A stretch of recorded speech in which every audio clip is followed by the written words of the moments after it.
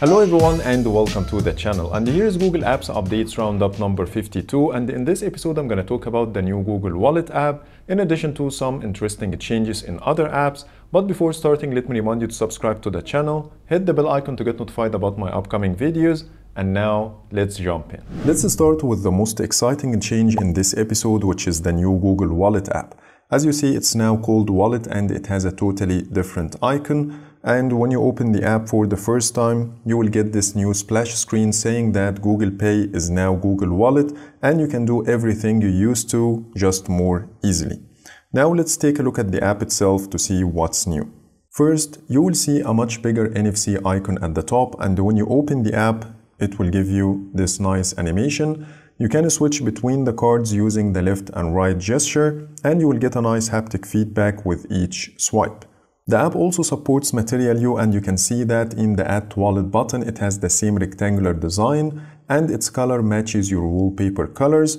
When you scroll down, as you see, the card will be minimized to the top right corner with a small arrow on the left to expand your card back again, or you can simply scroll back up. The cards and passes are also using the same design, and when you tap on any of them, it will brighten up the display to make it easier for the scanner to read your code, and that happens even if your auto brightness is turned off. And when you tap on details, you will see some options like the nearby locations, and this one will show you the nearby locations in Google Maps.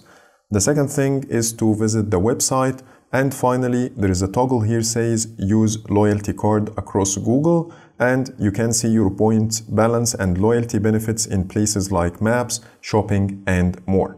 But after activating this toggle, I couldn't find my points balance anywhere, so I tested this feature. Maybe it's not working here in the UAE and working in other countries, I'm not sure. So please let me know in the comments if you tried this out. Also, in other cases, you might see more options like calling the customer service and also visiting more than one website.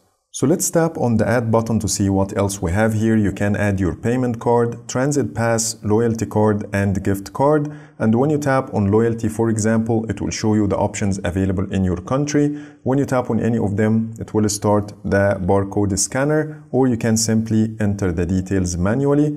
On top of this, you can add your boarding passes and event tickets. So for example, it says here, want to add boarding passes, event tickets, and more? Look for the Add to Google Wallet button online and in other apps. And if you want to learn more about this feature, tap on the card and it will show you the article. And if you want to check your payments history, you can simply tap on your debit or credit card like this. It will show you the most recent transactions. And here at the top right corner, you have a button to show you the full history. Also, you have a details button over here that will take you to the same activity page I showed you. It will show you that this is your default card for the contactless payment, your virtual account number, and you can also give it a nickname from here. And by the way, this is my transaction purchasing the Pixel 6a, so stay tuned for my in-depth review and the camera comparisons with other phones.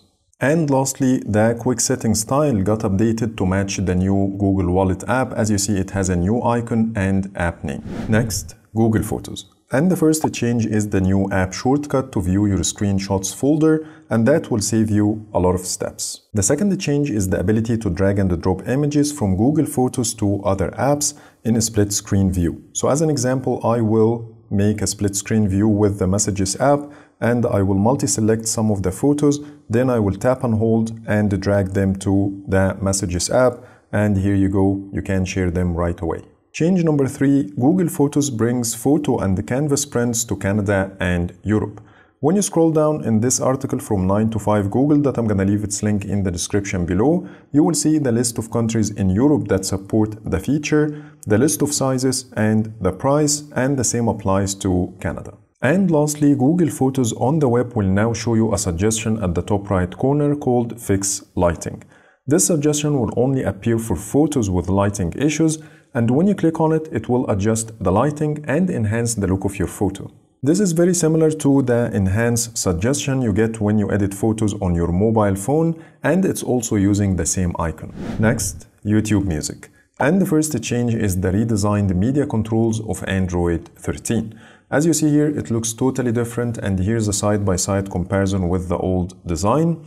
First, all the buttons used to be on the same line, but now the play button is totally separated and it has a circular design. When you tap on it, it will turn into a square. Also, the previous and next track buttons are now on the sides of the progress bar, and the like button has been replaced with the shuffle and repeat buttons. Honestly, I'm not a big fan of the like button removal because I always rely on it to add new songs to the likes playlist, and I used to do this right from the lock screen. But now to do the same thing, I have to unlock the device, go inside the app and then tap the button, which is a very long process. So I hope Google will return it back or give us the option to choose what shortcuts to show over here.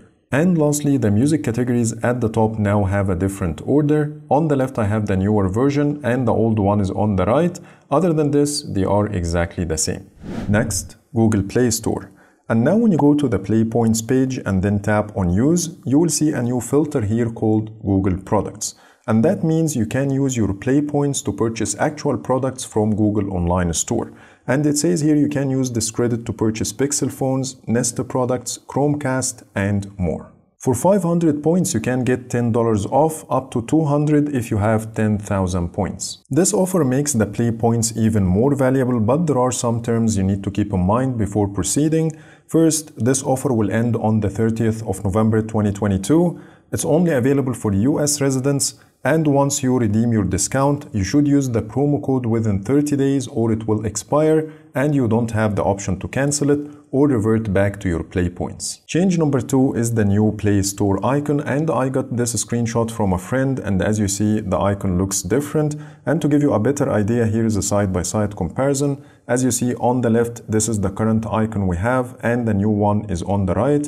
As you see, the colors are different and the design is also different. Now let me show you some random changes, and the first one is in the Weather app. You might notice that the Weather Frog is no longer wearing a face mask. The second change is the Pixel 6a wallpapers are now available for download in original quality, and I will leave the download links in the description below. So that's pretty much it for today. Those are all the new changes in Google Apps. Please let me know in the comments if you spotted any new change, so I will include in my future episodes. But for now, thank you so much for watching and see you the next video.